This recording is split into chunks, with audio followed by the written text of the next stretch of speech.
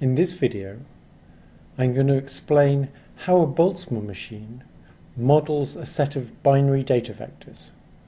I'm going to start by explaining why we might want to model a set of binary data vectors and what we could do with such a model if we had it. And then I'm going to show how the probabilities assigned to binary data vectors are determined by the weights in a Boltzmann machine. Stochastic Hopfield nets with hidden units, which we also call Boltzmann machines, are good at modelling binary data.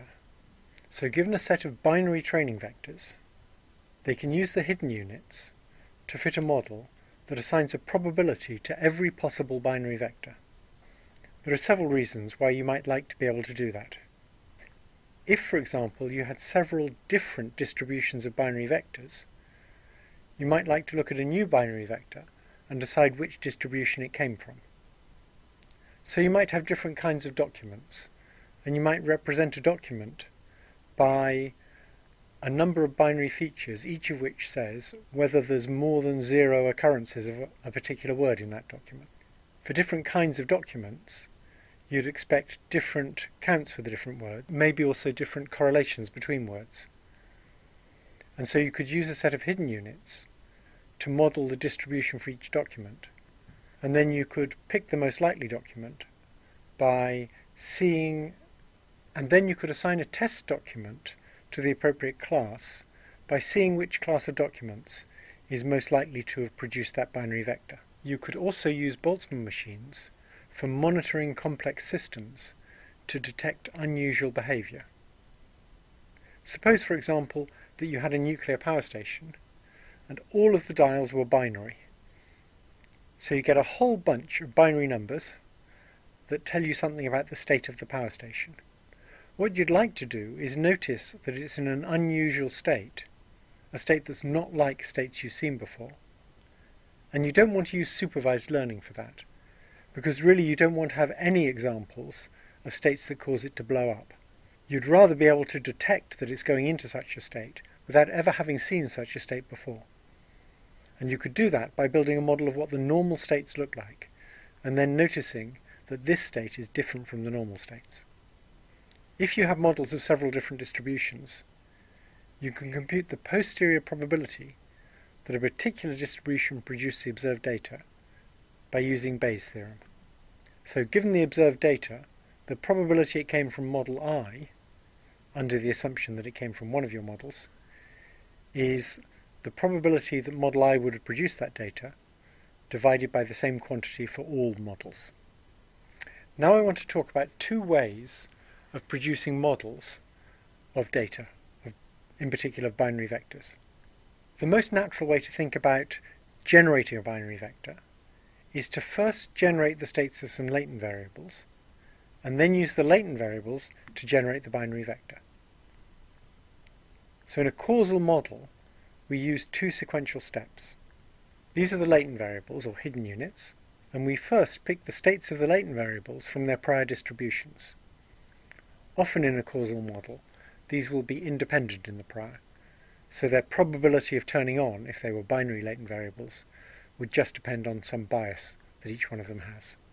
Then, once we've picked a state for those, we would use those to generate the states of the visible units by using weighted connections in this model. So this is a kind of neural network causal generative model. It's using logistic units, and it uses biases for the hidden units and weights on the connections between hidden and visible units to assign a probability to every possible visible vector. The probability of generating a particular vector v is just the sum over all the possible hidden states of the probability of generating that hidden state times the probability of generating v given that you've already generated that hidden state. So that's a causal model. Factor analysis, for example, is a causal model that uses continuous variables, and it's probably the most natural way to think about generating data. In fact, some people, when they say generative model, mean a causal model like this. But there's a completely different kind of model. A Boltzmann machine is an energy-based model, and in this kind of model, you don't generate data causally. It's not a causal generative model. Instead, everything's defined in terms of the energies of joint configurations of visible and hidden units. There's two ways of relating the energy of a joint configuration to its probability. You can simply define the probability to be the probability of a joint configuration of the visible and hidden variables is proportional to e to the negative energy of that joint configuration. Or you can define it procedurally by saying we're going to define the probability as the probability of finding the network in that state after we've updated all the stochastic binary units for enough times so that we reach thermal equilibrium. The good news is that those two definitions agree. The energy of a joint configuration of the visible and hidden units has 5 terms in it. So I've put the negative energy to save having to put lots of minus signs. And so the negative energy of the joint configuration VH, that's with vector V on the visible units and H on the hidden units, has bias terms where Vi is the binary state of the ith unit in vector V, and Bk is the bias of the kth unit, in this case a hidden unit. So that's the first two terms. Then there's the visible-visible interactions, and to avoid counting each of those interactions twice, we can just say we're going to count with indices I and j and make sure that I is always less than j. That'll avoid counting the interaction of something with itself, and also avoid counting pairs twice, and so we don't have to put a half in front. Then there's the visible-hidden interactions, where Wik is a weight on a visible-hidden interaction. And then there's the hidden-to-hidden interactions. So the way we use the energies to define probabilities is that the probability of a joint configuration over V and H is proportional to e to the minus VH.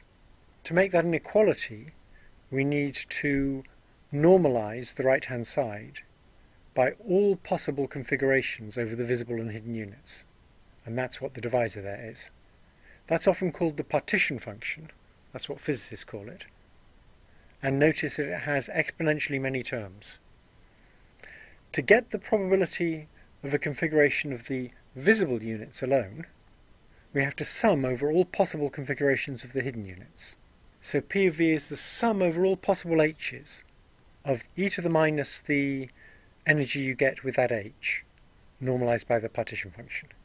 I want to give you an example of how we compute the probabilities of the different visible vectors, because that'll give you a good feel for what's involved. It's all very well to see the equations, but I find I understand it much better when I've worked through the computation. So let's take a network with 2 hidden units and 2 visible units, and we'll ignore biases, so we've just got 3 weights here. To keep things simple, I'm not going to connect the visible units to each other. So the first thing we do is write down all possible states of the visible units. I'm going to put them in different colours, and I'm going to write each state 4 times, because for each state of the visible units, there's 4 possible states of the hidden units that could go with it. So that gives us 16 possible joint configurations. Now, for each of those joint configurations, we're going to compute its negative energy, minus E. So if you look at the first line, when all of the units are on, the negative energy will be plus 2 minus 1 plus 1 is plus 2. And we do this for all 16 possible joint configurations. We then take the negative energies and we exponentiate them. And that will give us unnormalized probabilities. So these are the unnormalized probabilities of the configurations. Their probabilities are proportional to this. If we add all those up to get 39.7, and then we divide everything by 39.7, we get the probabilities of joint configurations. There they all are. Now, if we want the probability of a particular visible configuration, we have to sum over all the hidden configurations that could go with it. And so we add up the numbers in each block, and now we've computed the probability of each possible visible vector in a Boltzmann machine that has these 3 weights in it. Now let's ask how we get a sample from the model when the network's bigger than that. Obviously in the network we just computed, we can figure out the probability of everything because it's small. But when the network's big, we can't do these exponentially large computations. So if there's more than a few hidden units, we can't actually compute that partition function. There's too many terms in it. But we can use Markov chain Monte Carlo to get samples from the model by starting from a random global configuration and then picking units at random and updating them stochastically based on their energy gaps. Those energy gaps being determined by the states of all the other units in the network. If we keep doing that until the Markov chain reaches its stationary distribution, then we'll have a sample from the model. And the probability of that sample is related to its energy by the Boltzmann distribution. That is, the probability of the sample is proportional to e to the minus the energy. What about getting a sample from the posterior distribution over hidden configurations when given a data vector? It turns out we're going to need that for learning. So the number of possible hidden configurations is again exponential. So again we use Markov chain Monte Carlo. And it's just the same as getting a sample from the model, except that we keep the visible units clamped to the data vector we're interested in. So we only update the hidden units. The reason we need to get samples from the posterior distribution given a data vector is we might want to know a good explanation for the observed data, and we might want to base our actions on that good explanation, but we also need to know that for learning.